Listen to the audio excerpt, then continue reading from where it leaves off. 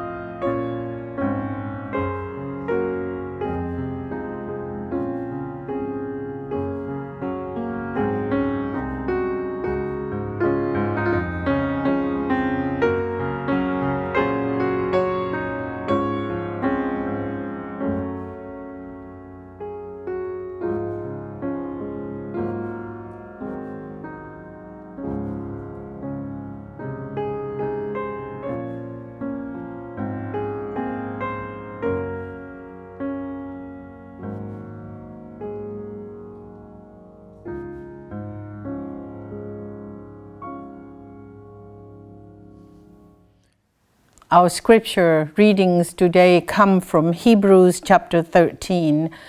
They are from Hebrew 13 from verses 1 through 3, 7, 9, 14, and 16. Let us hear the word of God. Let mutual love continue. Do not neglect to show hospitality to strangers, for by doing that some have entertained angels without knowing it. Remember those who are in prison, as though you were in prison with them. Those who are being tortured, as though you yourselves were being tortured. Remember your leaders, those who spoke the word of God to you. Consider the outcome of their way of life and imitate their faith. Jesus Christ is the same yesterday, today, and forever. Do not be carried away by all kinds of strange teachings, for it is well for the heart to be strengthened by grace, not by regulations about food which have not benefited those who observe them. For here we have no lasting city, but we are looking for the city that is to come. Through him, then, let us continually offer a sacrifice of praise to God, that is the fruit of lips that confess his name. Do not neglect to do good and to share what you have, for such sacrifices are pleasing to God. This is the word of the Lord. Thanks be to God. Let us pray. May the words of my mouth and the meditation of our hearts be acceptable in your sight, O God, our rock and our salvation. Amen. To me, this part of the letter to the Hebrews sounds like a set of instructions on how to please God. What do we have to do to please God according to this chapter 13 of Hebrews? We are to continue mutual love for one another and for God. In another word, we are supposed to love God and love one another. We are to practice hospitality, entertain strangers, they may be angels. Remember those who spoke the word of God to you. Know that Jesus Christ is the same yesterday, today, and forever. Be content with what you have. Do good by sharing what you have with others. Scholar Thomas Long wrote in his commentary on Hebrews in the Interpretation Commentary series that Hebrews is a sermon, a long sermon in a letter form. The writer Hebrew is addressing real urgent pastoral problem, one that seems seemingly contemporary. His congregation is exhausted, therefore this letter or this sermon was written to encourage them to stay with the faith and to please God. Personally, today, I think perhaps that because of the exhaustion of the congregation of Hebrews was so real that they couldn't think for themselves how to please God or how to behave as people of faith, that they needed an instruction. Therefore, the writer wrote this to them in order to help them get back to being grounded in faith and please God.